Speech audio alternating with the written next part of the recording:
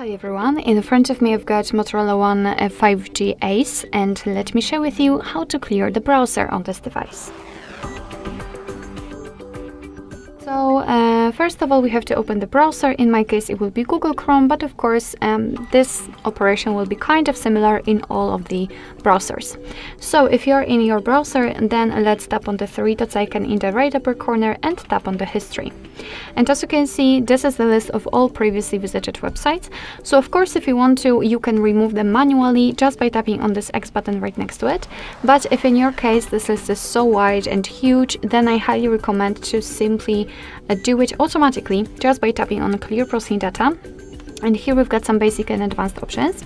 So in basics, we've got the browsing history, removing the browsing history, cookies and site data, and cached images and files. And in advanced, we've got also saved passwords, autofill from data, and site settings. If you want to remove something, just make sure that it is marked. So I'll mark everything. We can change the time range from last hour to, for example, last 4 weeks or even old time. Let's tap on Clear Data if you're ready. And as you can see, the history is empty, which simply means that we just successfully removed all visited websites and saved passwords. So basically that's all. This is how to clear the browser in your Motorola One 5G Ace. Thank you so much for watching. I hope that this video was helpful, and if it was, please hit the subscribe button and leave the thumbs up.